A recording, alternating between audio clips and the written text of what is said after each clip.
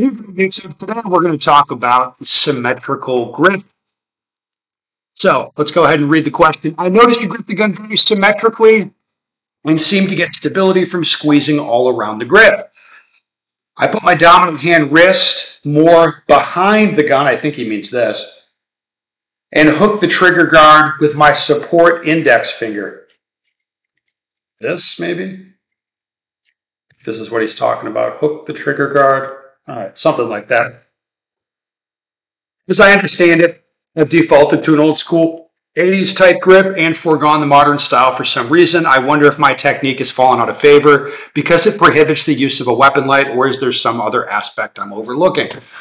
Well, let me give you my view on it and you can kind of decide for yourself. So I'm not trying to, like with the pistol, I'm not trying to mitigate the amount of recoil that there is or stop the gun from recoiling or anything like that. Instead, I just want to connect to it, like get my hands on the gun and then have the gun recoil very predictably. It isn't, again, if the sight moves up and down like this, that's fine as long as it does that predictably. If it goes up a little higher and back down, like again, not a big deal. I'm not trying to, like I said, mitigate the recoil. I just want it to be very predictable and consistent.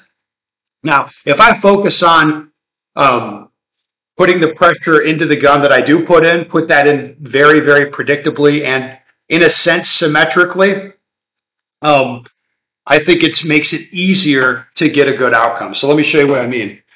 Back here, you can see my like the top-down view of my grip. You can see the thumb of the gun, not putting any pressure on the gun. Like how people do this, like push into the frame of the gun, where they might hook their fingers on the trigger guard or something like that. Again, the thinking there is they want to get as much pressure as possible onto the gun, thinking that that's going to help them. And the opinion I have and what I've really discovered through a lot of testing is the more tension and pressure that I'm using, the more difficult it is to do that stuff consistently. So if I just have less pressure, less contact with the gun, like less of that stuff, what I'm doing is going to be easier to be consistent, right? Duh, it's like I'm doing less, it's easier to do it consistently. So that's the kind of philosophy that I have, where I'm not like hooking my fingers around it or trying to do a bunch of, I just want the gun to sit in my hands, I'll connect my support hand to it so that the gun's going to go up and down in recoil and just do the same thing every time. And I keep my hands on it the same way so the gun tracks right back to the center.